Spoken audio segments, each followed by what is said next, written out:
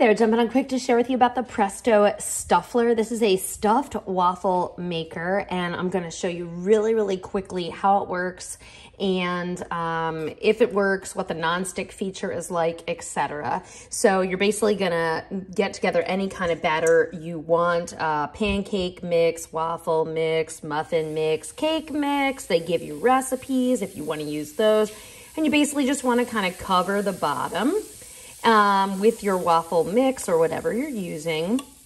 That's kind of like your base layer. And then you're gonna go ahead and fill it with whatever you would like. So today we're gonna do strawberry cream cheese. So I'm basically just taking some sliced strawberries, throwing them in here on top. And then I'm gonna go ahead and add the cream cheese to this. Now the nonstick surface, I've made a couple waffles with this already, and the nonstick surface has proved to be really good.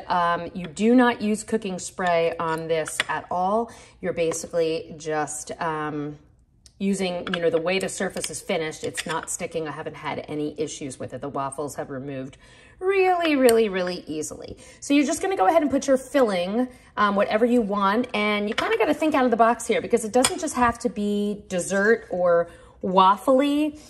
It can be pizza themed. It could just be a plain waffle, and you could put sauce and cheese and pepperoni. You could make this a breakfast waffle, fill it with egg and bacon, cheddar cheese, vegetables, anything you want. Kind of sky's the limit. So basically, you then just put another layer of batter on top. You're going to close the unit, and then you are going to flip it 180 degrees, and it takes about 7 to 8 minutes. So we're not gonna wait that long. I have one that I made earlier over here, and I just wanna show you it's got the identical ingredients that I just put into that one. I haven't even cut it yet, but I wanted to cut it with you so you could kind of see what it is like. So you can see inside there, you have all that yummy cream cheese, strawberries, etc.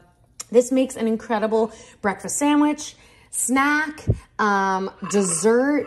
Just, it's so awesome. And it literally is like a sandwich with a waffle as the bread. Super cool.